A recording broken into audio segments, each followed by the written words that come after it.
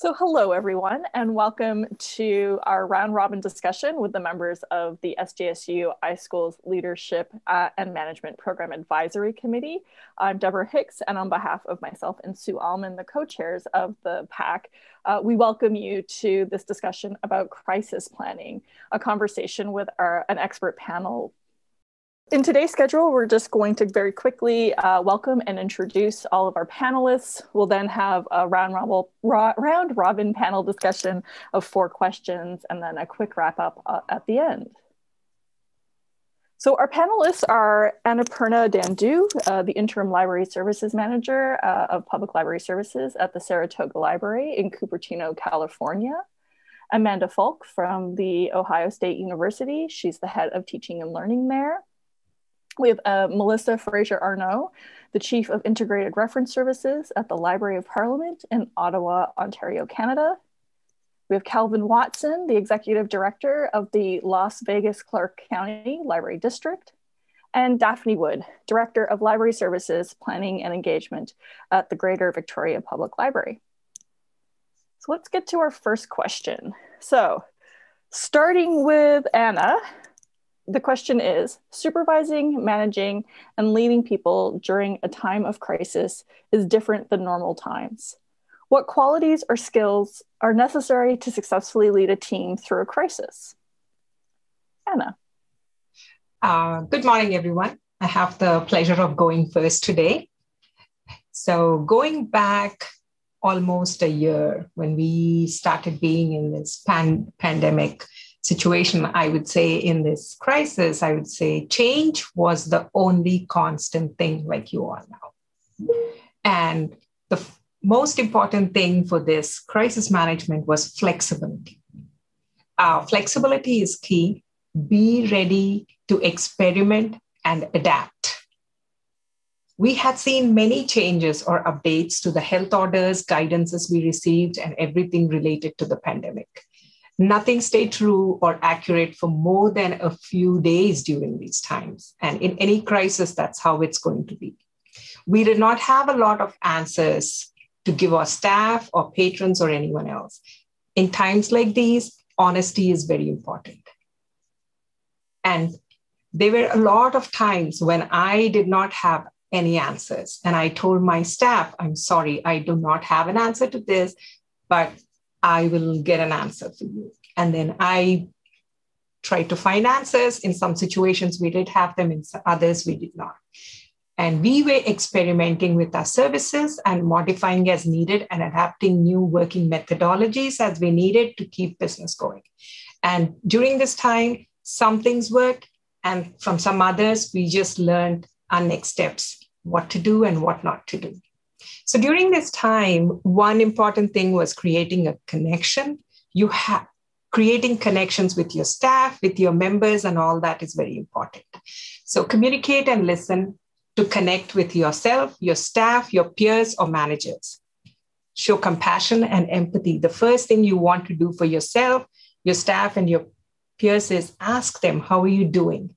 And show your vulnerability. We are all going through this and learning from it. Just ask, how can I help? Or how can we help each other in this situation? Make sure you're available for your staff. I shared my personal phone number with my staff and I asked them to reach out anytime they can. I had virtual office hours and was available through Teams as well. And when you make goals and set priorities, stay consistent, map your team's path. Be flexible as goals might change from day to day or from hour to hour, and just adjust and adapt as needed. Follow through on things, and when needed, create consistent opportunities for your staff to complete their tasks. Be very clear. Clarity is very important during these times when there is a lot of gray and we're all trying to navigate this space. Have honest conversations, clarify your goals, again and again, and stay connected with the organization's mission. Explain how your goals are connected to the organization's mission so everyone understands the importance of what they are doing and also understand the impact and the benefit of the services that we are providing to our community. Share your thoughts, clarify your roles, responsibilities of each person, and state your expectations really clearly. So clarity is very important. And in the same process, find out what your staff needs and give them the tools they need to complete their tasks. So the most important things I would stress is flexibility is very important. That is the key to working with your staff, with your community members, and yourself and your services. So, and besides that, create a connection, stay consistent, and be clear about what you need, what you're trying to do. Thank you so much, Anna. Amanda, what were your thoughts on this question? Perhaps not surprisingly, I have many of the same thoughts that Annapurna did. And I also agree with flexibility and adaptability and honesty. Related to that, however, I think what was most important to me over the past year was the ability to be empathetic and compassionate, which is something that Annapurna also mentioned. There will be some crises that are specific to your library. For example, something happens to the HVAC and there's a flood in the collections, and that's something that you're dealing with just in your library. But there are other crises like the pandemic that we're experiencing right now, or natural disasters where people are really trying to manage not just their professional lives, but also their personal lives. And it's almost impossible to disentangle those two when you're going through a crisis such as this one. People are scared at work, but they're also scared in their personal lives. They're figuring out how they're going to take care of their children or their family members, how they're going to go grocery shopping, how they're going to protect themselves. And in many cases recently, we've been grieving the loss of loved ones. So empathy and compassion has been critical, I feel, for managing my team over the past year. I regularly recognize that we're not in normal times, that a lot of this does not feel okay, but we're in this together and we'll find ways to move forward together. Part of that has also been, as Annapurna mentioned, flexibility. So it's really key that you identify the immediate priorities and be willing to let other things go to the side while you figure out how to move forward together. And in addition to that, making sure you take time to celebrate small wins, whether that's an individual having accomplished something that they have been working towards, or a team working together to move forward a program or service during this time. It's really important always, but especially now, to celebrate those wins moving forward, because it gives folks a sense of accomplishment and some normalcy. And finally, just patience with yourself, patience with your team, patience with society. It goes a really long way, I think, in helping to not become burned out by the situation that we're living in. Thank you. Thank you. Melissa, what were your thoughts on this first question? Well, I first off would echo a lot of what Anna and Amanda have said. These are excellent points, and I absolutely agree. These connections, flexibility, and communication are essential in supervising and managing and leading during a crisis. So I don't want to repeat what they've said. They've expressed it very well. I would add self-awareness and self-care to the list and really emphasize those. You'll find, we often focus on our team, making sure our team are all right, making sure our team are, making sure we're there for our team, but we also need to take a moment to step back and see how we're reacting to the crisis, and make sure that our own reactions aren't impacting how we're communicating and how we're interacting with others in the workplace. As these crises they're stressful for managers as well as they are for employees. So you want to make sure that you're not, that you're able to preserve some of your patience, that you're not snapping at people, that you're not making judgments rashly. If you find yourself being triggered by something in the workplace, take a moment to stop and consider that. It might mean that you might need to model behavior about work-life balance, even during a crisis. Our first impulse is to be on all the time, to be available all the time. And certainly you need to be available to your team, but you also need to take time to take care of yourself. And so that's going to be, that's something we always emphasize. And it's something that's very important in crisis situations as well. Because if you aren't taking care of yourself, you're not listening to your emotions, you're not seeing your reactions, and you're snapping at people, or you're making rash judgments, that's not going to help anyone in your organization get through the crisis. So make sure that you don't forget that component of managing. There's a self-management component in there as well. That's very important, because at some point, the crisis will be over. Hopefully you'll get a chance to recharge and to process what's happened. but take some time in between to process what's going on with you, to acknowledge what's going on. And, you know, and as mentioned, admitting those vulnerabilities. There might be times when you don't have the capacity to do everything you want to in a crisis. And that's all right. These aren't normal times, they're crisis times. So the expectations, you would have different expectations for your staff, acknowledging the limitations on their time and energy. You need to also be aware that there are limitations to yours. You're not, you know, nobody's expecting a manager to be a superhero during a crisis. Thank you so much, Melissa. I love the idea of not expecting people to be superheroes. It's good advice for life in general. Kelvin, what were your thoughts on this question? Well, going last, everything's pretty much already been second to last. Said. Second to last. Well, close to last. Okay. So I would say, you know, I would just reiterate what's already been mentioned and probably just add coaching through this time is definitely critical, focusing on, you know, individuals, you know, personal as well as, you know, professional aspects, because as mentioned, you know, this has definitely been a trying time with COVID and everything that's been taking place, but that the libraries and the work that we do, it's you know, continuing and continues. Something else that I like to throw in is, you know, as leading through this time, you know, having that emotional intelligence is something, you know, also that is helpful during this time. Empathy, as mentioned already, as well. And just teamwork and working together. That's those are a few of the things that I would add. Thank you. Now, last but certainly not least, we have Daphne. Was there anything you wanted to add to this question? Sure, thank you. I would add just a sliver of popular culture reference here. I was thinking about this question in terms of the movie Apollo 13. It's from quite a while ago. I think it was 1995.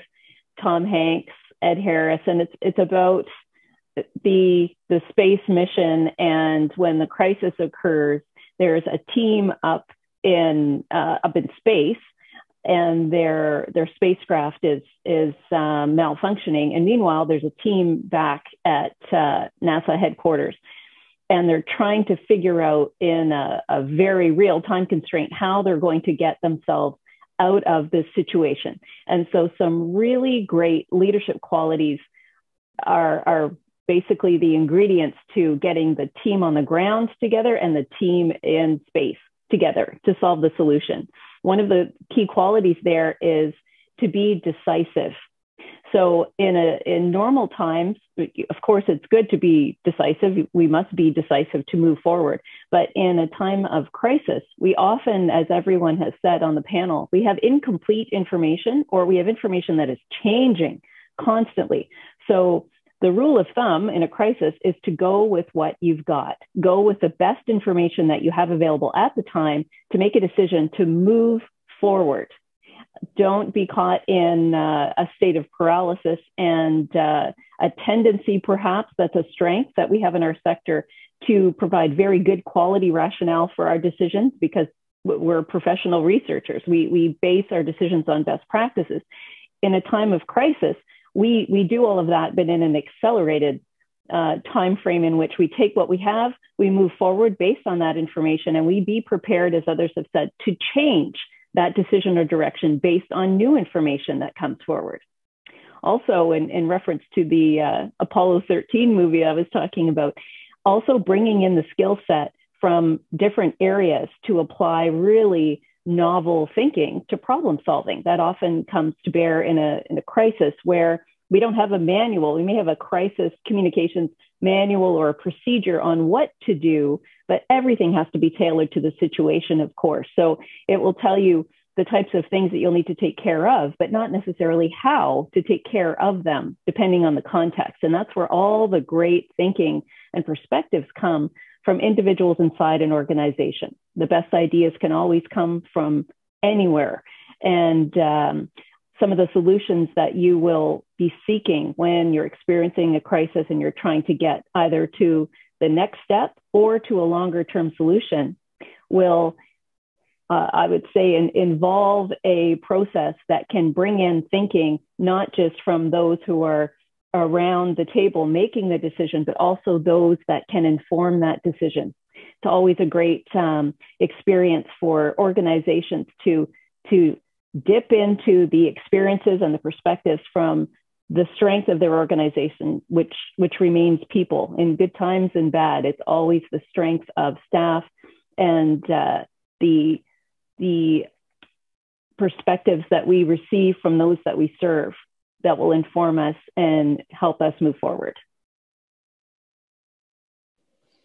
Thank you so much, Daphne. So just before we move on, I'm going to quickly wrap up what everybody was saying just to sort of put a lovely bow on it, which is the importance of flexibility was really highlighted with everyone, I believe.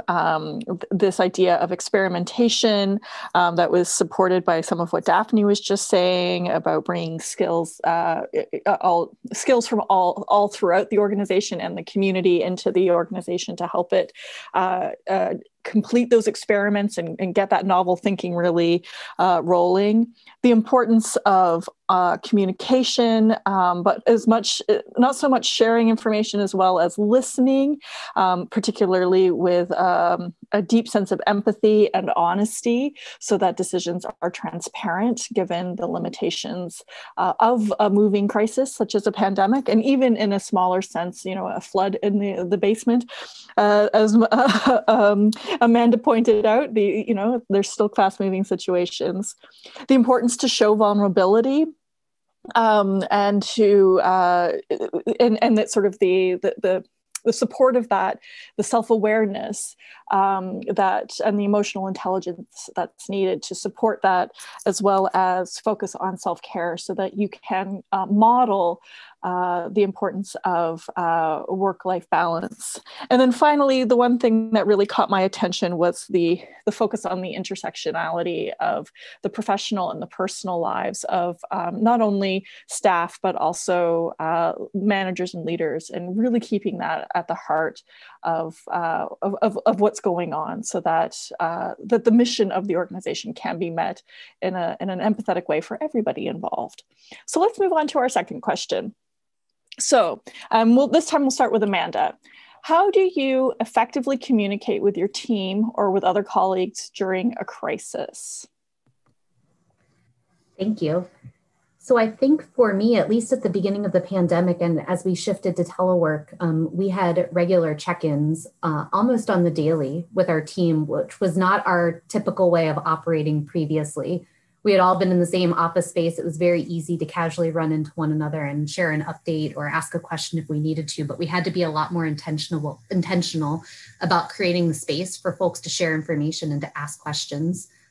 Related to that too, I think I may have become a little bit of an oversharer.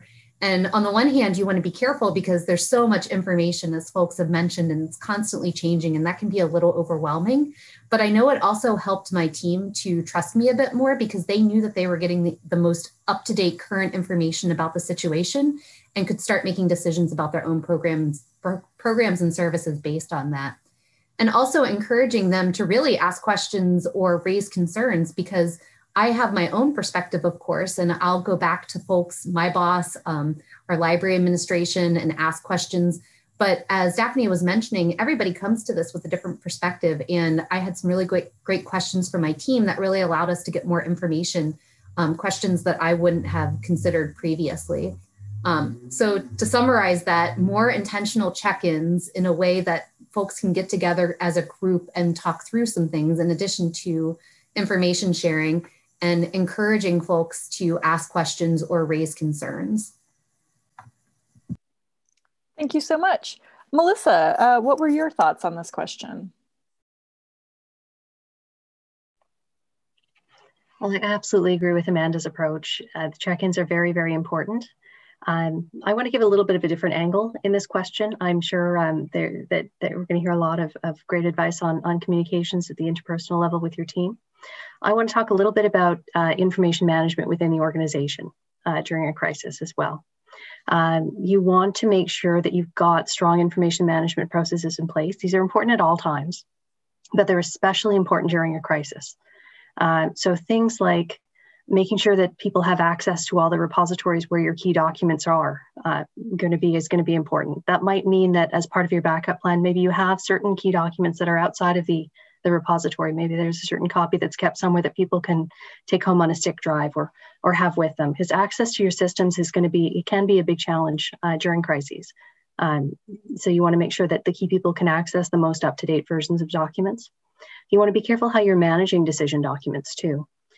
You don't want to have a situation where multiple copies of decision documents are floating around in email, so people don't know what's the final version of a decision, or which piece has the most up-to-date content from the various operational teams. So work with your information management team. Make sure that everyone is on the same page in terms of how those communication processes should go. Where documents should be saved, who should have access, where the emergency backup copies are. These are all going to be very important. And these are questions that you really should start thinking about for the next crisis as well. Think about them in this crisis. Think about what you can do differently in the next crisis. So this will really make everything else much easier to handle if you've got good practices in place. If people know where they should be saving, where should they be retrieving, where can they go for the most authoritative versions of things, it's going to make everything else go more smoothly at a corporate level. And I think I'll let my colleagues talk about more of the team aspects, because I'm sure that's where a lot of us have focused in this COVID crisis. Thank you for that perspective, Melissa. It's easy to overlook, I think, particularly as information professionals. We think that we have that stuff down pat, and sometimes we don't. So Kelvin, what were your thoughts about this question? So having previously been in Broward County, a lot of my comments are going to be on what we did there. But so one of the things that we had because of the hurricanes is that we had a continuation of operational plan. So we called it a COOP. So we continually kept our COOP up. It's an annual exercise that all of the agencies go through, including the libraries. So when we have a crisis or any crises, such even as COVID, we actually relied on our COOP to make lots of decisions, and the staff are already familiar with that. So any diversions that we made from the COOP, of course, we had to be flexible because COVID-19 was certainly not something that we had planned for, and so the communications with our teams then had to be very intentional about what it is that we plan to do, what were we doing, and also why we were making some of the decisions. I felt like I certainly am a transparent leader, but I even probably increased my transparency in the conversations that I was having with individuals because of making decisions about their safety. Were they comfortable coming to work? We also did in Broward, our libraries were open to the staff, but not to the public. So we worked every day during COVID. So our communications were constant: email, phone check-ins, even in-person meetings. I still was having in-person meetings. But the piece that we also, planned for in the COOP was that connectivity. So we talked about making sure that people had their devices. We had a phone tree list already that was established. And so and all of that was necessary because hurricane season was still going to be taking place even during COVID. So, just having some of those tools beforehand can certainly be very helpful when you're working to communicate during any crisis. Thank you for that, Kelvin. Yes, we forget that crises can happen in the middle of crises often. So yeah, keeping those communication lines open is super important. Daphne, what were your thoughts on this question? Thank you. I have a few tactical points I'd like to share. But before I do, I just want to say how much what Melissa said resonated with me about the naming conventions, because how many of us have received the document that says final, and the next one says final _2. This is for real final. So in a crisis, this is often the time when there's a spotlight that is shining on things that during normal times, perhaps the organization can absorb, or you can accommodate those types of momentary confusion over which is the final. In a crisis, not the case. So I couldn't concur more with the need to have a lot of this thought out in terms of what process you're going to follow, what channel you're going to use, what frequency you're going to commit to communicating, as the previous panelists have mentioned already. That's essential, sort of bedrock, must have. So here's some tactical tips that I would like to share. One, when we're in the point in time of a crisis when time seems to be speeding up and we need to be very decisive and make decisions. But there's a lot of decisions that are being made simultaneously. So how do you communicate with multiple groups that need this information in order for them to make decisions? So one thing that I found that works really well is I have basically made the agenda of strategic teams available to the entire organization so that people can essentially audit a meeting that they would normally never attend, so that they can hear live what a decision is, if it's appropriate, or they can have background or context, which then expedites the ability to ramp up people to a current state of understanding so that they can go and do what they need to do, rather than having one person who is tasked necessarily with going and communicating the outcome of that meeting to multiple parties, or trying to push that information out and hoping that that message will be received and then acted on. So it doesn't work in every situation, but in some cases it works very well. So you don't have to explain, for example, the state of your network that is going to be offline for 24 hours. You can invite as many people as your tool can accommodate to listen to that message. And then with that information, they go off and make plans accordingly. So I would think about how you can incorporate more information with fewer meetings just by increasing access. Another tip that I would like to share as a tactical approach is to always think of information as a cascade. So usually when we're in a crisis, we're looking at what decision needs to be made and how that will impact the audience that we're focused on. So let's say if there is a hurricane and we're thinking that a facility is going to be shut down, maybe the first thought is we have to have the safety of our staff, first and foremost, and we're going to focus on that. But in order for the staff to be the primary audience, who else needs to have that information to achieve that goal? So that's where perhaps the municipality that is in a shared facility, they need to be involved. Some of the service providers need to be involved. Vendors, all of these other associated audiences to support your primary audience. So just thinking downstream, farther than just the direct audience that you're communicating with, will give your message more detail, more context, and will cover more bases and answer more questions. Plus, you'll be engaging proactively with all of the other audiences that really have a piece in this as well.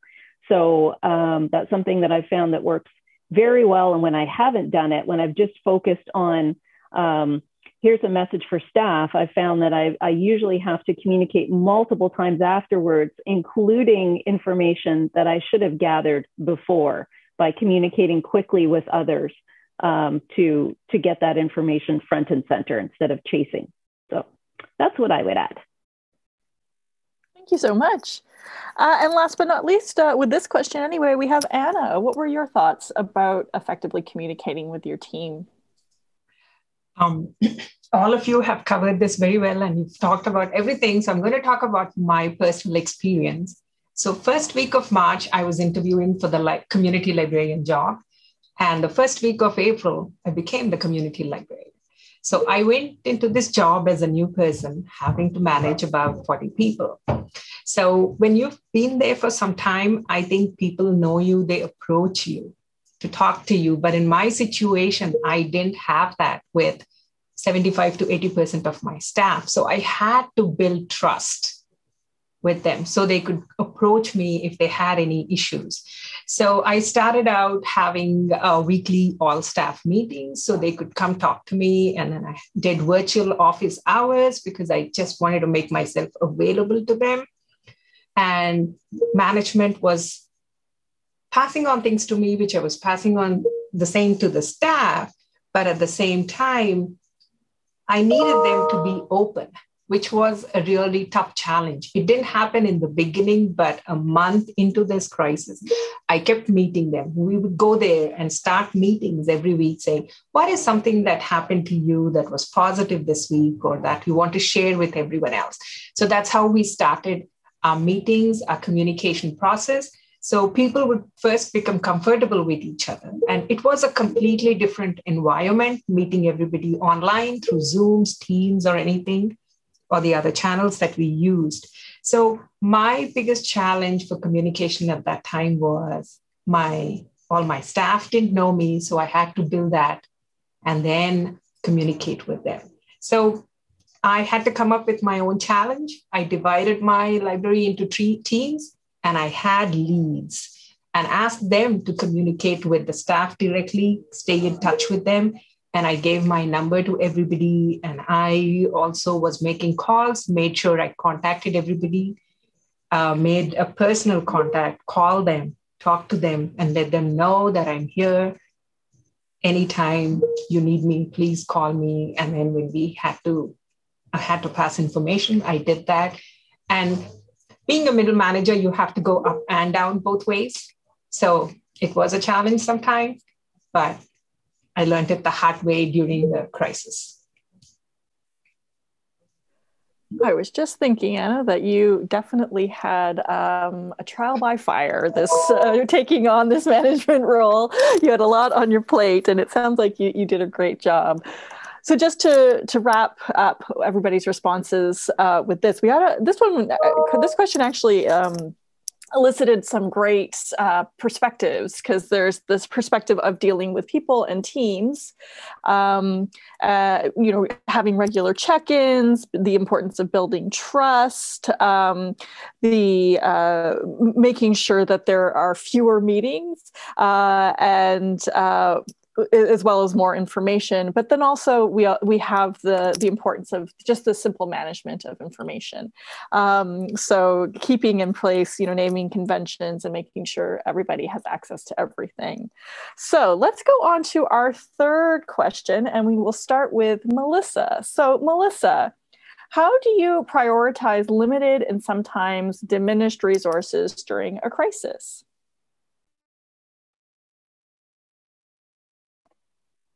When I was preparing for this answer, I sort of took a look at what's recommended in prioritizing and working during crisis in sort of the field of crisis communications and public relations. And the general rule that's provided in prioritizing is people, then environment and community, and then the money. So that's it's a good rule to go by. Start with your people. And that's your staff, it's your users, it's the community you're sitting in, and that should guide kind of your first actions. In the immediate aftermath of the crisis, of course, your primary concern is everyone's safety and well-being. So prioritize things that make sure that your people are safe and well. And then once you get beyond that, a lot of the crisis literature we look at is looking at short-term crises, where you're kind of dealing with something that's happening in sort of an intense way for a short duration. And then we've got COVID, where we're now at a year So it changes our perspective on managing these resources. It's not suddenly prioritizing your time in the first couple of days.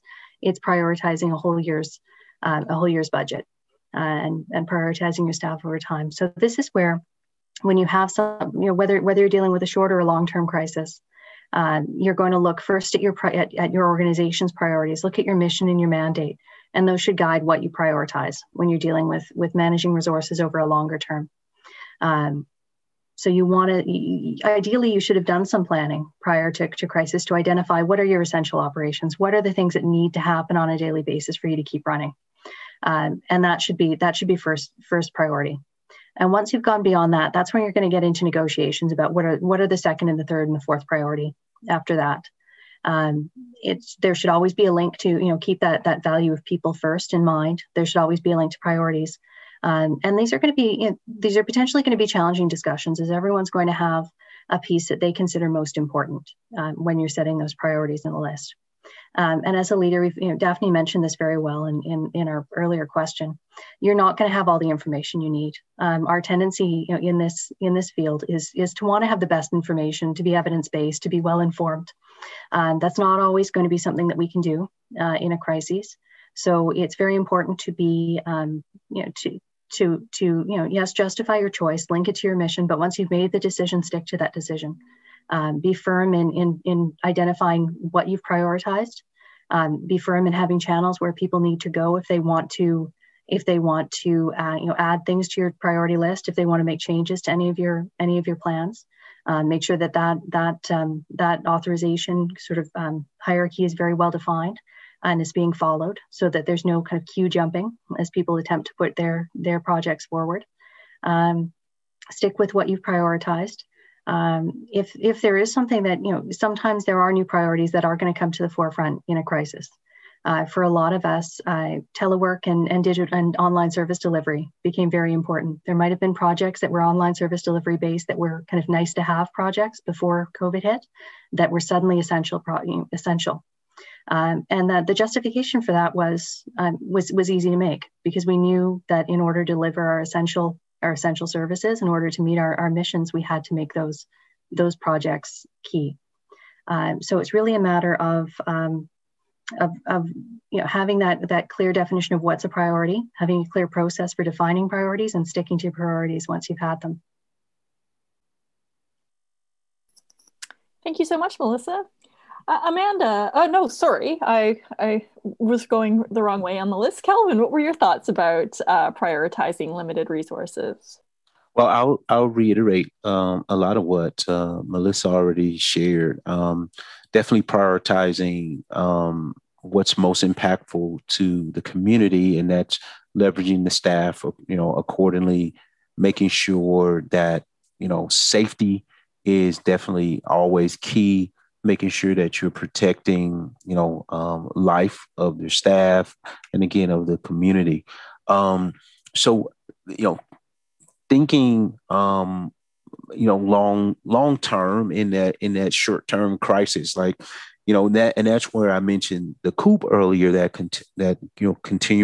Continuation of our operational plan, which really is helpful. It's more like it's a how-to guide, right? So it's really not exactly what you should do, just kind of gives you some guidelines how to handle situations, but still require you to make the leaders to make decisions based on what is actually happening at that time.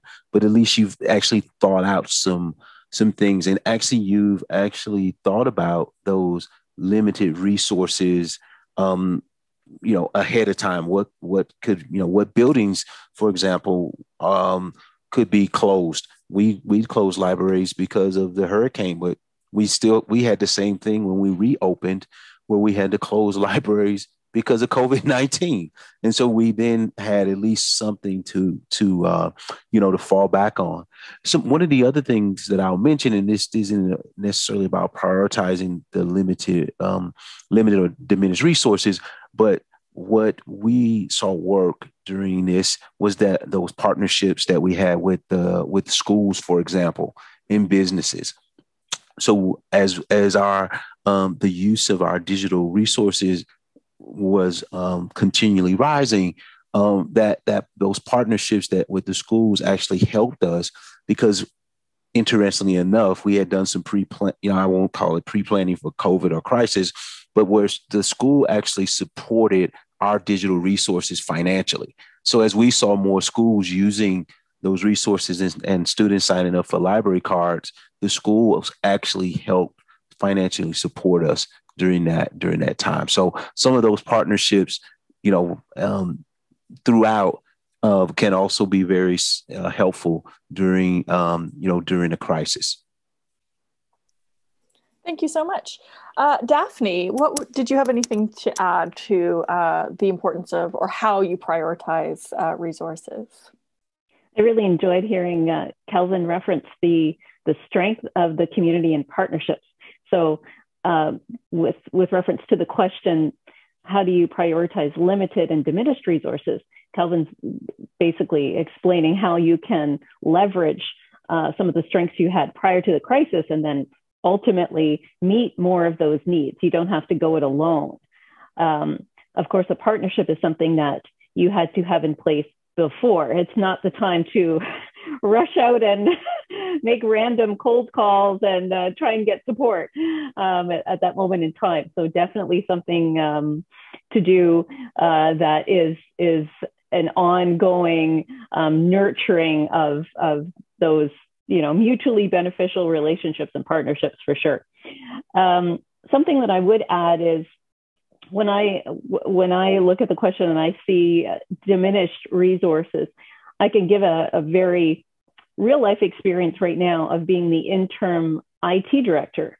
And when COVID necessitated the closure of our physical branches in the public library system, we had simultaneously a huge need for staff to be working remotely. So the IT team had to suddenly come up with all of these laptops that with the global supply chain were no longer available. So we had to find those, source those, prepare those for a remote workforce that had not largely been working remotely at all.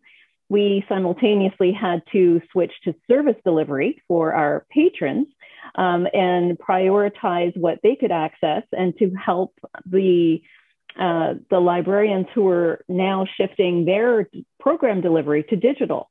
So all of those different needs, plus the communications department now relying almost exclusively on social media and through our virtual branch to try to directly communicate with patrons without the in-person contact. You can see all of these needs that were all prioritized by individual areas all basically came back to the same department, the IT department, who had to try to manage how all of these were going to go forward and how they could be successful.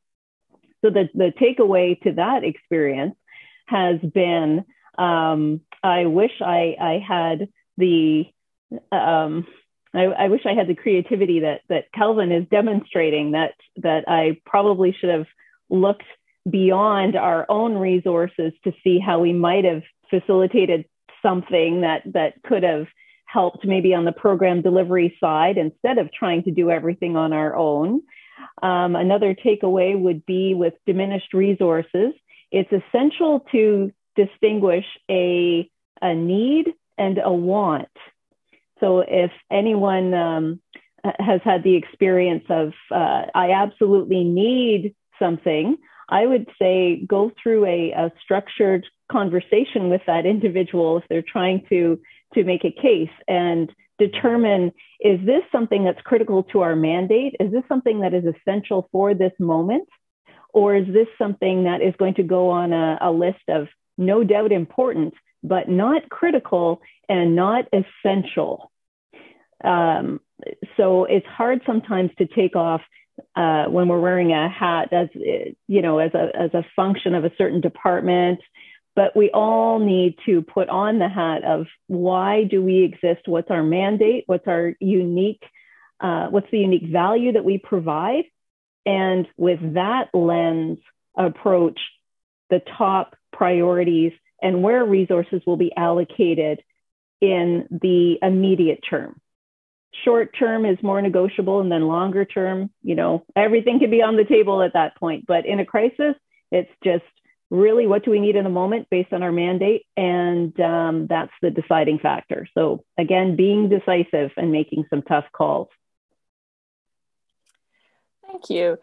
Now, before I move on to Anna and Amanda, I want to just quickly note that I'm being cognizant of time. We're coming up to the top of the hour for everyone, but I want to make sure everybody has an opportunity to speak, particularly about our final question, because it's an important final question.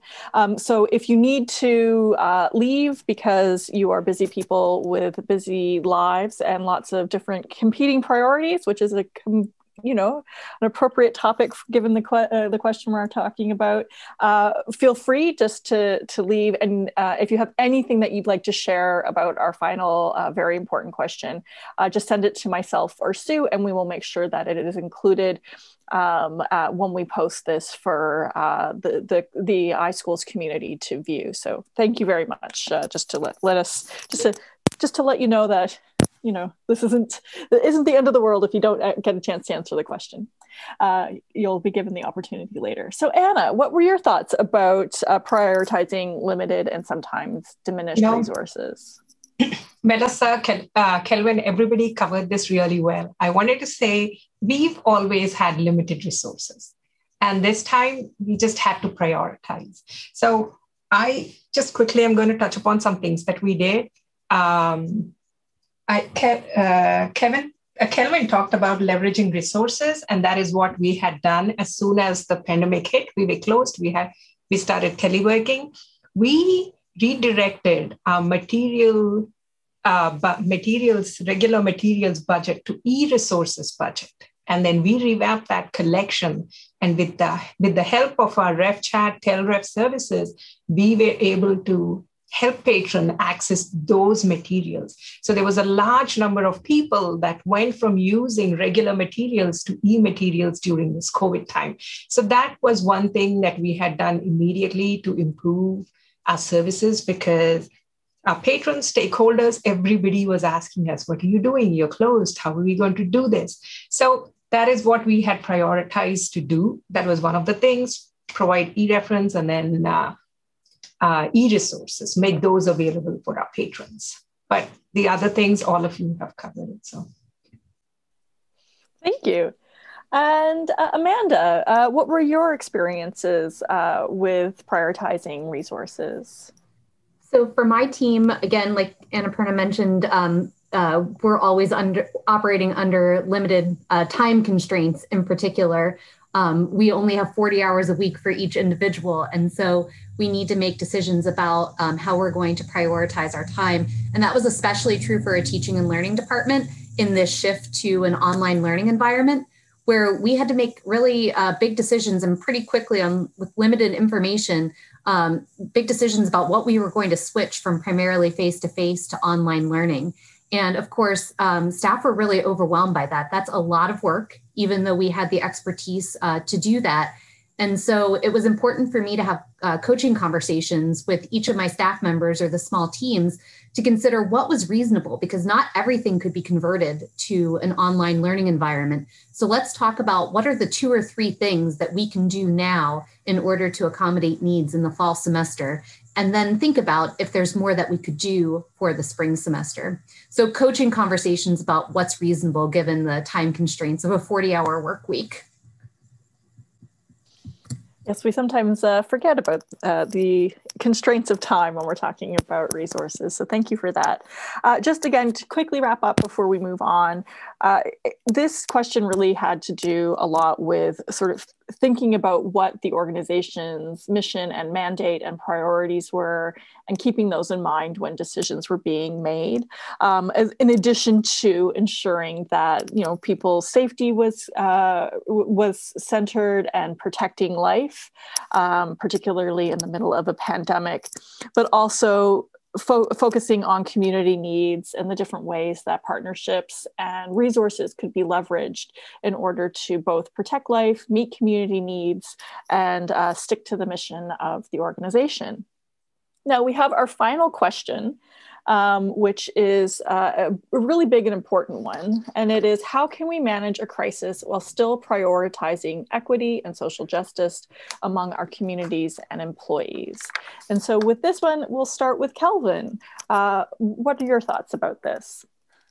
So my thoughts about this question, and actually it's going to be somewhat of a continuation of adding some things from the previous questions, that the previous question actually, and probably all the questions, but how we accomplished this at Broward County Libraries was really continuing to focus on our mission, our message, and the method that we created as a framework from which all of our library staff, our stakeholders, and supporters knew that we were all working towards a common goal. And so that common goal even continued, in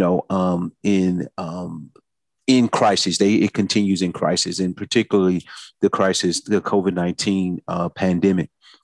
So our mission at Broward was inviting the uninvited.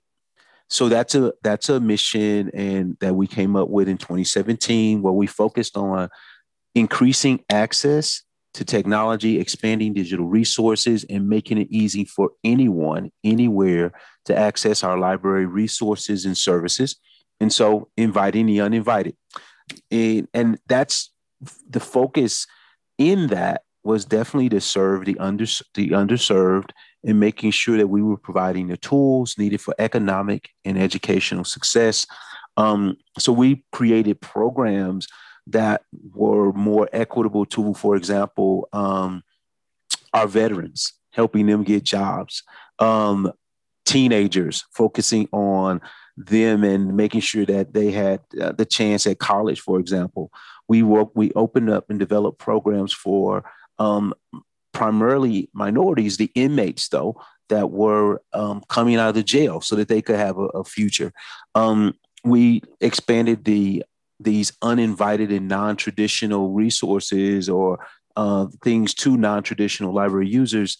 We put libraries on our buses, for example, primarily targeting that audience who isn't driving, again, to make sure that we were sharing equitable library resources across the county. We put library resources, we opened an airport location in the Fort Lauderdale Hollywood Airport.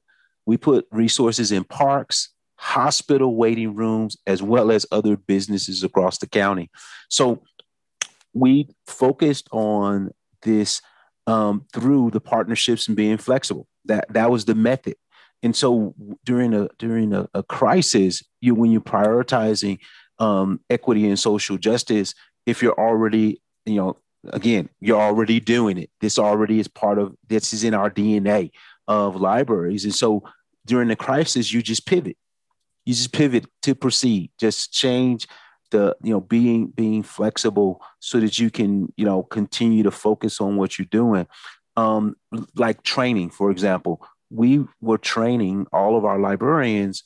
We were taking them through, all of our staff, actually, not just librarians, all of our staff through what we framed as LGBTQ plus 101. So this was the training that we had been doing in person that we then shifted and still trained everyone online with the partner that we were working with.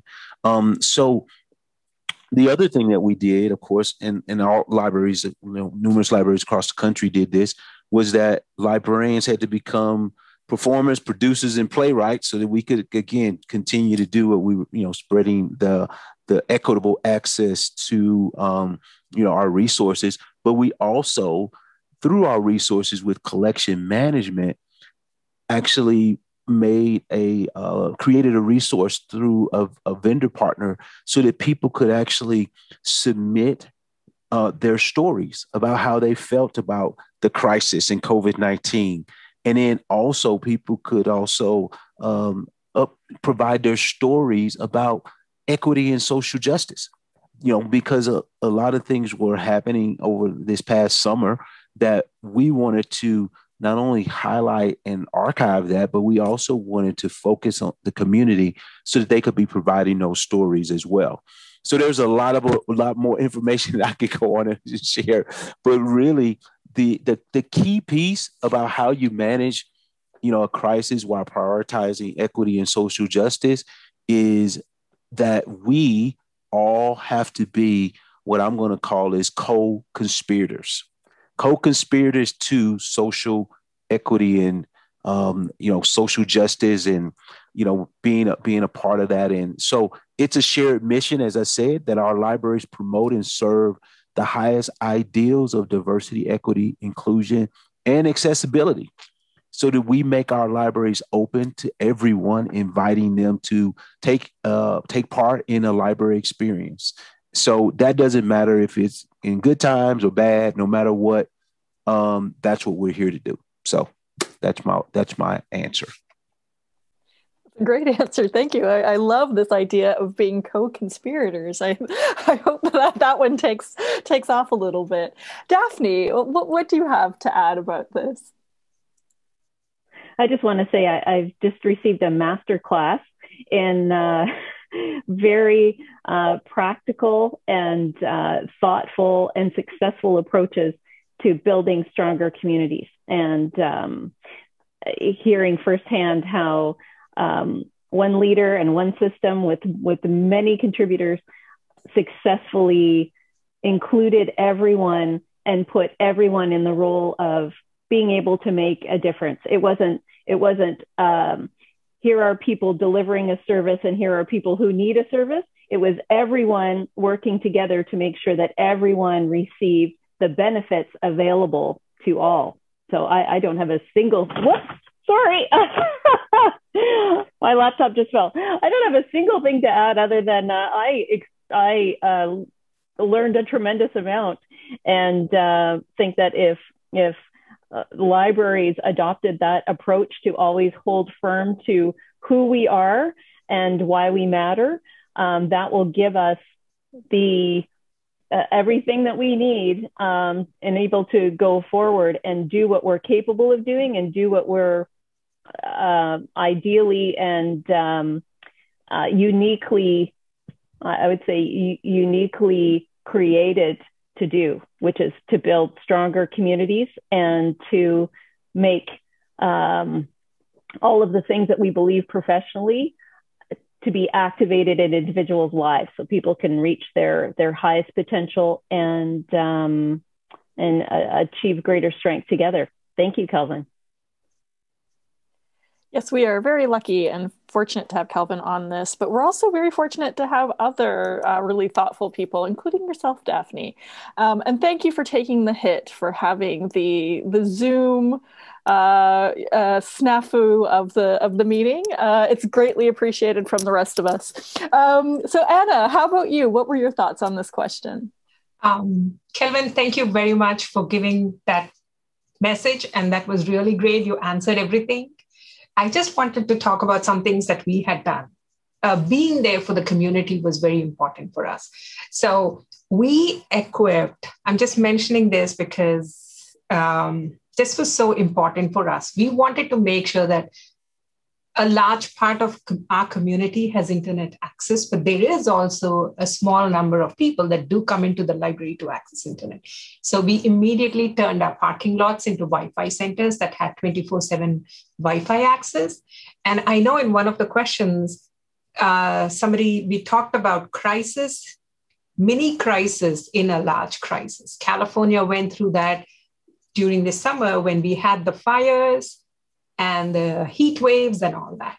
We wanted to be there for our patrons. So in order to provide a socially just service for our patrons, what we had done was, even though the library was closed and we didn't have staff in the building, some of our staff went to the buildings to open our community rooms. So patrons, our community members that didn't have the resources or needed things could come in on those heat wave days and the cooling centers and all that. This was so important for us to provide to our community members that we're not so fortunate as to have those. So we just wanted to be there for them and provide those services when we needed. That's it.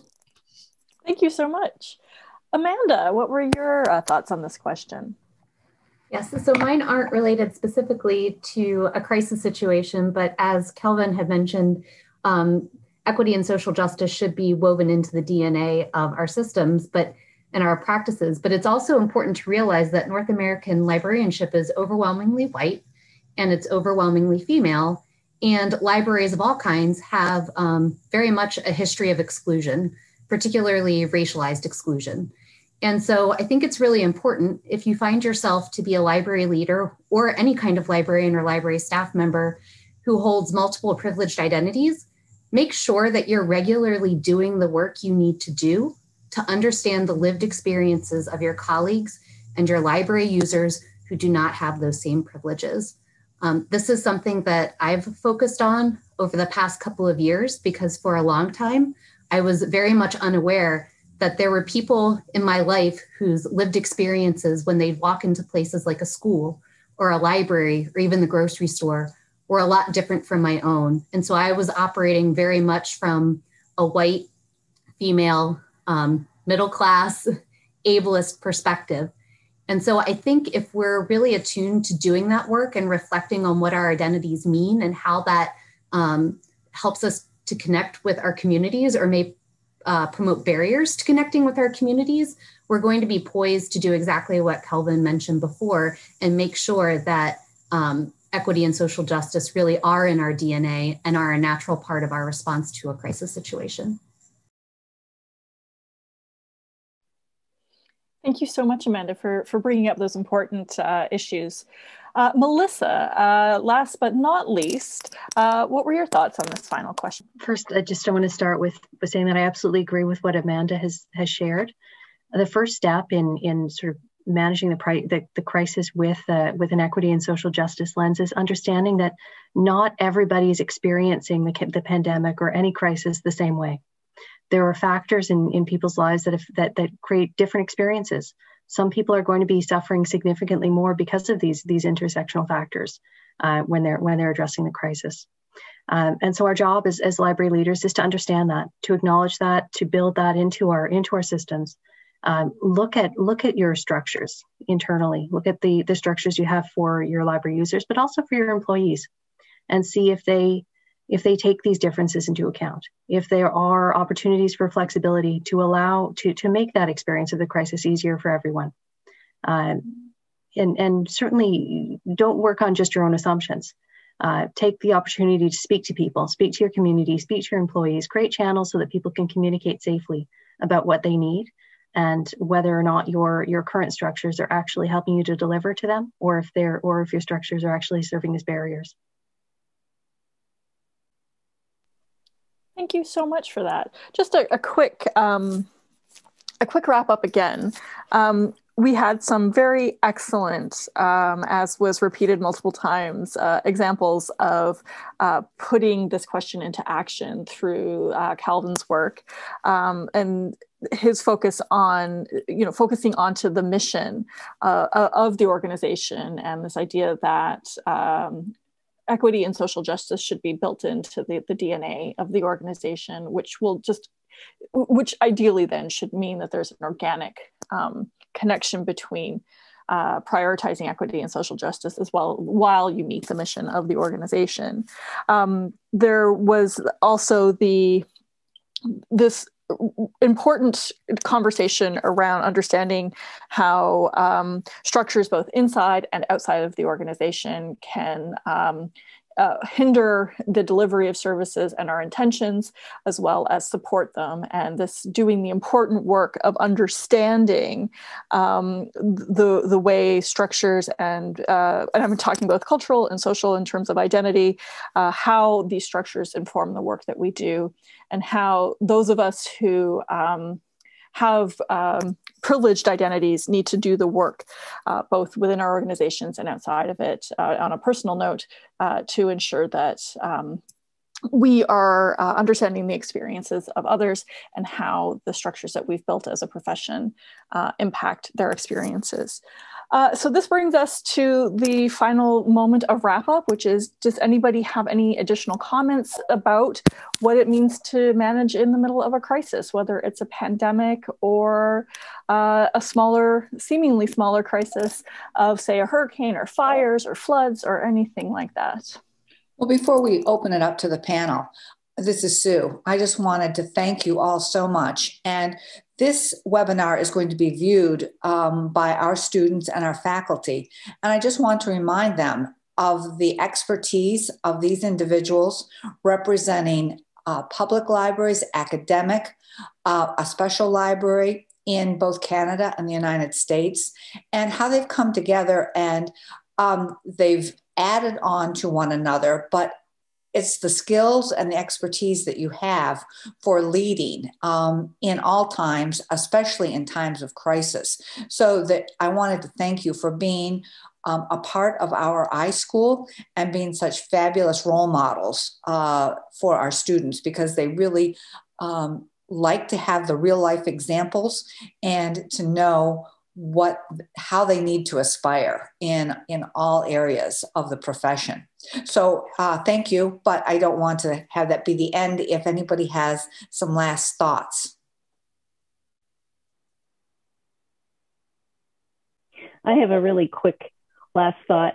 I just want to say that in a time of crisis, one of the unintended consequences can be you can let go of the status quo. So going forward, I think many library systems, public, private, academic, we all have the opportunity collectively to build back better. So what wasn't working before, we don't have to necessarily restore that and continue.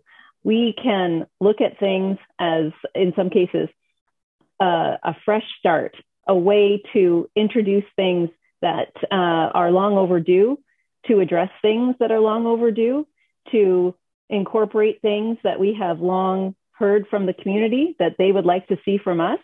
And we should not let that opportunity go to waste.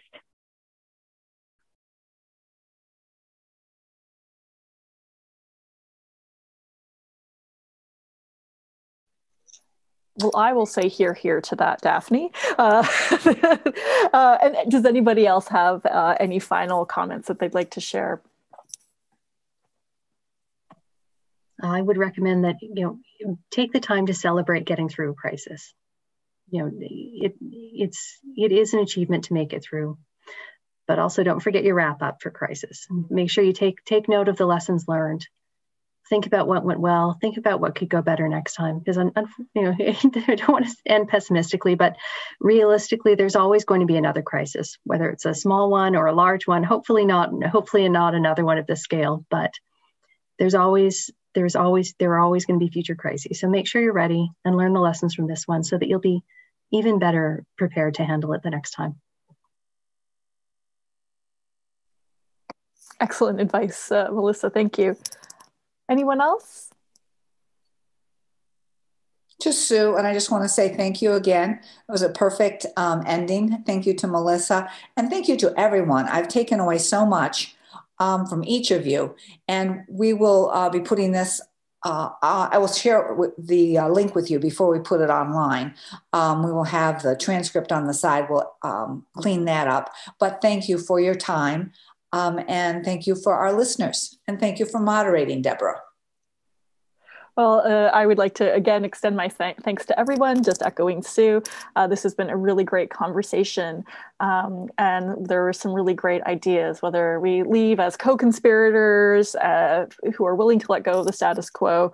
And I want to reiterate Melissa's very positive point, actually, that the importance of celebrating and reflecting during times of crisis. So thank you all. This is our celebration of you. I think you've given our students as well as ourselves lots to think about and reflect on. So thank you. Thank you very much.